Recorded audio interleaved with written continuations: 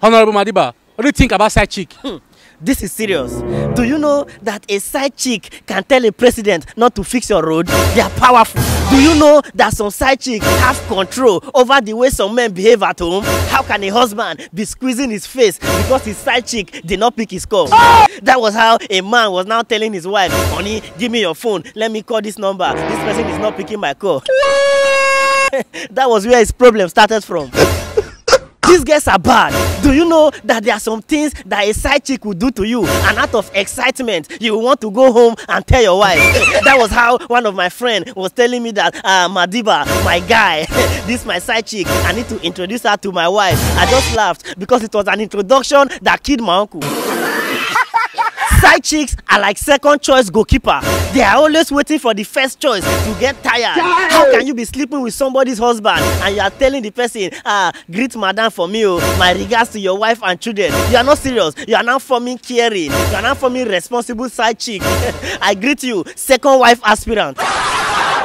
How can a side chick be telling a married man you are getting slim, you are shrinking? Are you sure that woman is feeding you well? Are you sure your wife is taking good care of you? Well done. Over sabi, kill your head.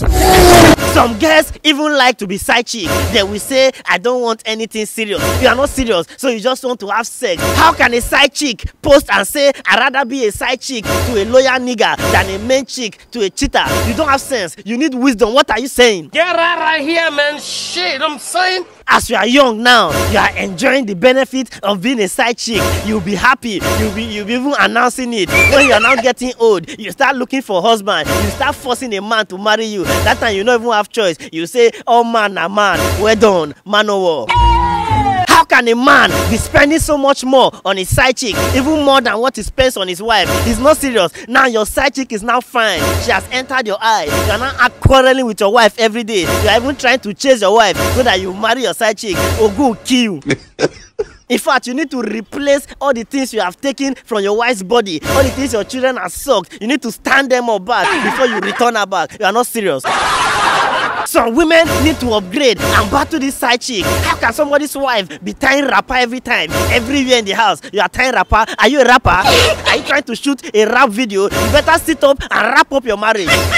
Some men are not serious. Inside this heat, it will leave your comfortable house, your AC-fitted house, your big bed, and your fine wife in your house just to go and squeeze yourself and sleep with a side chick inside one room self-contained. And you'll be scratching your body. Even with heat, you'll be excited. Heat rashes will finish you. In fact, I have one word for them, and that is side chick wisdomology. Honorable, what does that mean, sir? Do I know?